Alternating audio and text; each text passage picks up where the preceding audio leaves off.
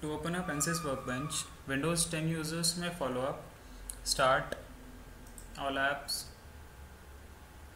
ANSYS and Workbench.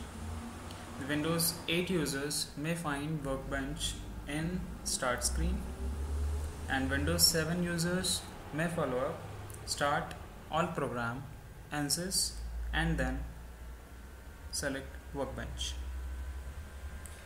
The files loading may take a while. Wait until all the files are loaded and the licenses are verified.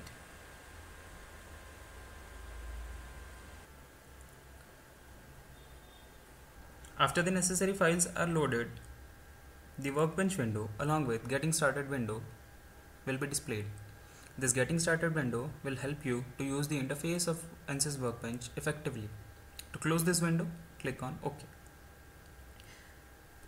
In the Workbench window, one can create, manage, and view the workflow of entire project created by using standard analysis systems.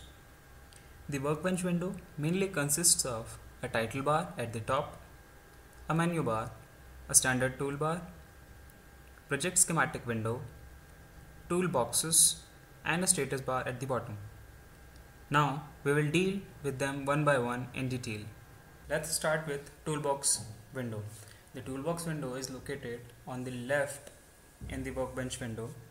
It lists the standard and customized templates or the individual analysis components that are used to create projects. For creating a project in Workbench, there are few methods. One of the method is drag and drop. You can drag any of the analysis system or component system from the Toolbox window and drop it into project schematic and it will be generated. Other method is just double click on any of the analysis systems or component system and it will be generated in project schematic. The last method is right click on project schematic and then from new analysis system, component system or customized systems you can use any of this system. Click on any of the system and it will be generated in project schematic. In the project schematic window, when you click on drop arrow available at the top right corner, a flyout is displayed to close, float, minimize or maximize or restore the project schematic window. For deleting a system from a project schematic, you can just right click on name of the system. A shortcut menu is displayed in which click on delete.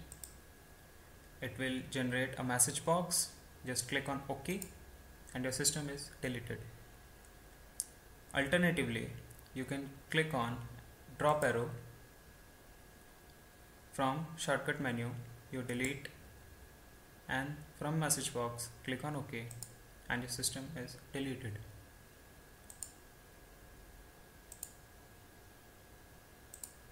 The toolbox in Workbench version 16 consists of 5 toolboxes, that is Analysis System Toolbox, Component System Toolbox, Custom System Toolbox, Design Exploration Toolbox and External Connection Systems.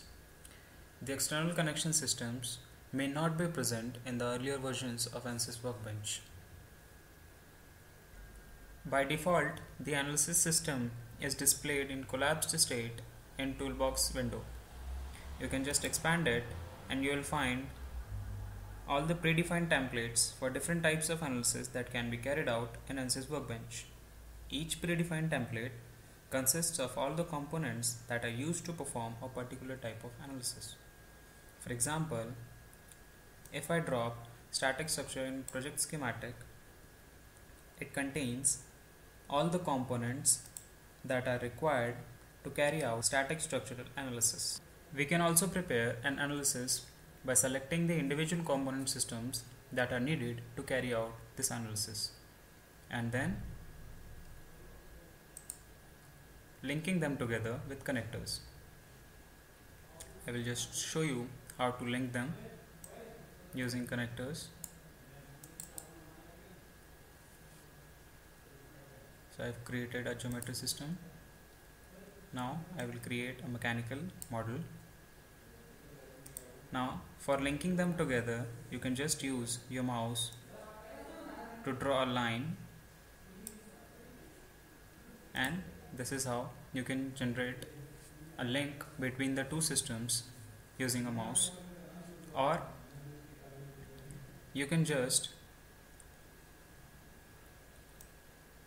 drag the new system and drop it on the cell of upstream one, and link will be generated automatically. This is how you link the two models by using drag and drop option.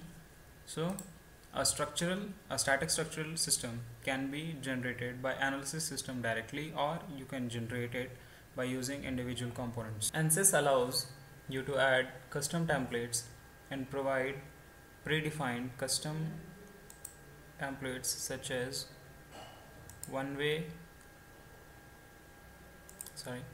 FSI systems or thermal stress systems.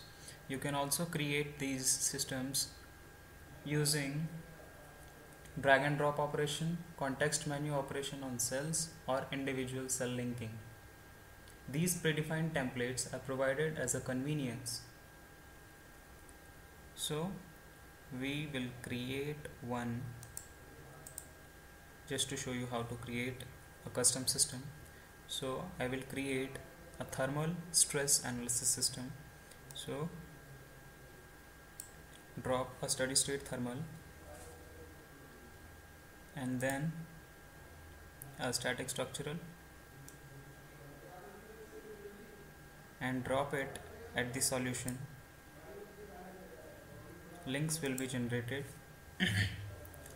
The square connector shows that the data is being shared, and the round connector shows that the thermal results are being transferred as a setup or input condition to be used for finite element stress analysis. Similarly, a predefined stress model analysis can also be created. So for that,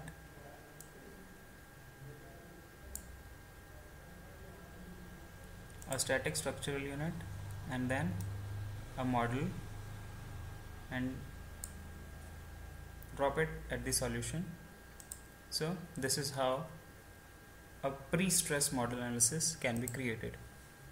Up to this point, you may have get familiar with almost all the features of Workbench. So now let's understand how to save a project in ANSYS Workbench. So for saving, you may either select save or save as option from file in menu bar, or from standard toolbar you can click on save project or save project as options. So just click on file, save, and then you can change the name of file name.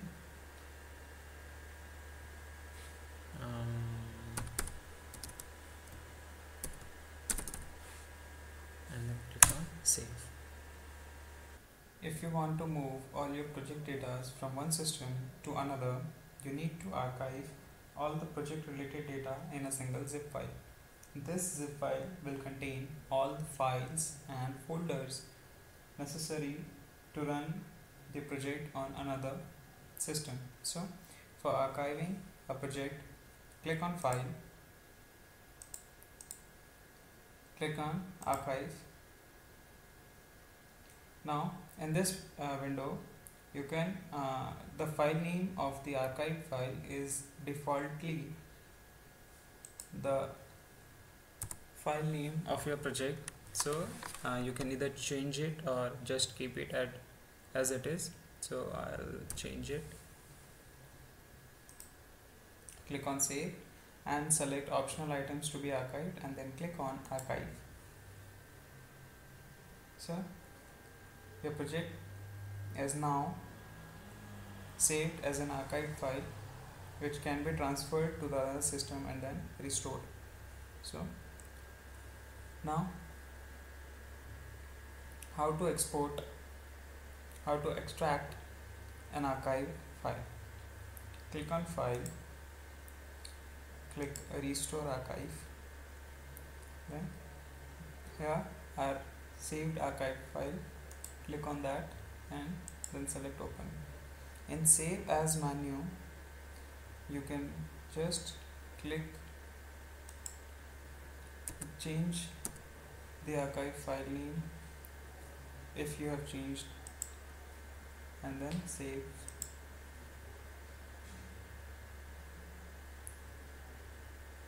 Now your project is restored back. So this is how you can restore your archive files. ANSYS Workbench allows you to change units for your projects. For changing units, click on Units on the menu bar, and here the default unit systems are displayed. You can just check on any of these desired systems for your project, and keep in mind that default unit systems are neither editable or deletable. So you can just customize your own unit system using different units. So for customizing unit system, click on Unit Systems, and a window pop up of unit system. For customizing, you can just duplicate any of the default unit systems and then change units accordingly. Close it. At the end of the tutorial, let's understand what different sorts of cell status means.